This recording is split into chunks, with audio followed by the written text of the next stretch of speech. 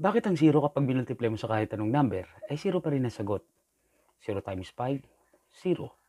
Negative 1 half times 0, 0. Negative 69 raised to negative 69 quantity to the 100 power times 0, 0 pa rin ang sagot. Naitanong mo na ba yan kay teacher? Kung hindi, edi hindi. Diyan ka lang.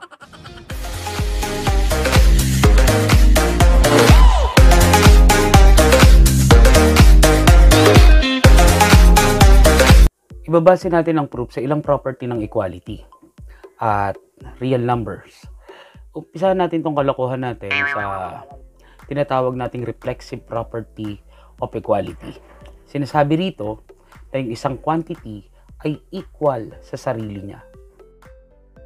Pagpalagay natin ng A ay kahit anong number or A is an element of real number, then ang A ay equal sa A. Ang lalim, ano? Usually ginagamit tong property na to sa pagpuprove. Ngayon, babanatan naman natin ang identity properties of real number. In particular, identity property ng multiplication. Alam natin na ang identity element ng multiplication ay 1. Kasi, lagi nakatayo, ang 1 times any number ay equal pa rin dun sa number. Kunyari, 1 times 69 is 69. 1 times negative 69 is negative 69.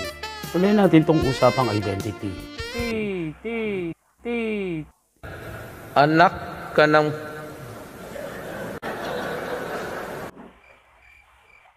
Now, let's talk about identity properties for addition. Ang A times 1 ay pwedeng isulat ng A times 1 plus 0. Dahil ang 1 ay equal sa 1 plus 0. Identity property for addition. Ngayon, using distributive property, makukuha natin ang A times 1 plus A times 0 equals A. By substitution from the second equation, we can replace A times 1 by A. So we get A plus A times 0 equals A. From addition property of equality, abbreviated as APE or A, pag tayo ng negative A, inverse ng A sa magkabilang sides ng equation. That is,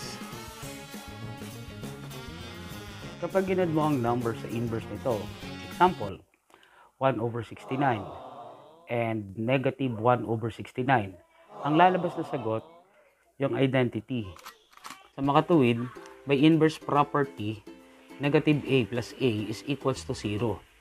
Again, from identity property of addition, when we add 0 to any number, say A times 0, A times 0 pa rin yung sagot. So, kahit anong number na A, kapag minultiply natin ang 0, ay 0 pa rin ang sagot. What the fuck?